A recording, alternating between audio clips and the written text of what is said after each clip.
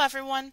In this quick video, I'm going to show you how to upload a file into Moodle. You will need to know how to do this in order to submit your assignments. First, scroll down to the assignment submission link. Remember, this won't open until you complete the required videos.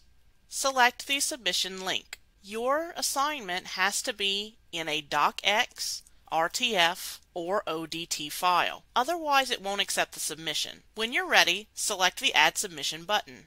If you know where your assignment is in a folder, as I do, you can select the file and drop and drag it. If you're not sure where your file is, you can select the Add button. The Add button icon looks like a little piece of paper. Then select Upload a file. To locate the file on your computer, use the Browse button. Depending on where you have selected to save your file, it might be in your Downloads, your Documents, or in a specific folder.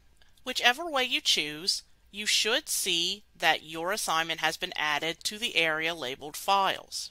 Once you have your document, select the Save Changes button.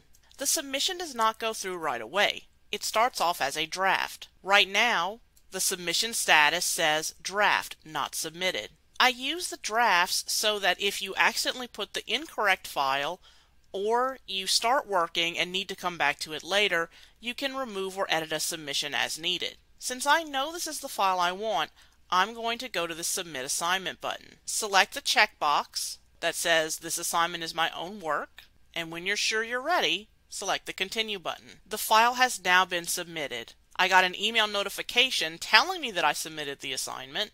On the submission itself, you can see submission status says Submitted for Grading. It also has a green check icon. I hope this video is helpful. If I can be of any further help, please don't hesitate to contact me.